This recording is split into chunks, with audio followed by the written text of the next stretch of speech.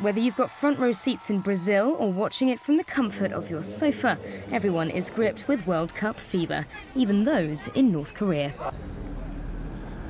In what's considered the most oppressed country in the world, hundreds of football fans in the Democratic People's Republic of Korea have gathered to catch a glimpse of the action. Around 300 people were seen at a square at the Pyongyang railway station last night to catch the South Korea versus Russia match.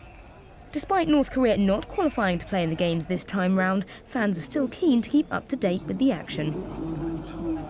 Although the Democratic Republic of Korea is not in the World Cup, we can see many strong teams like Spain, Brazil and Germany. I'm curious to know which team will win the title.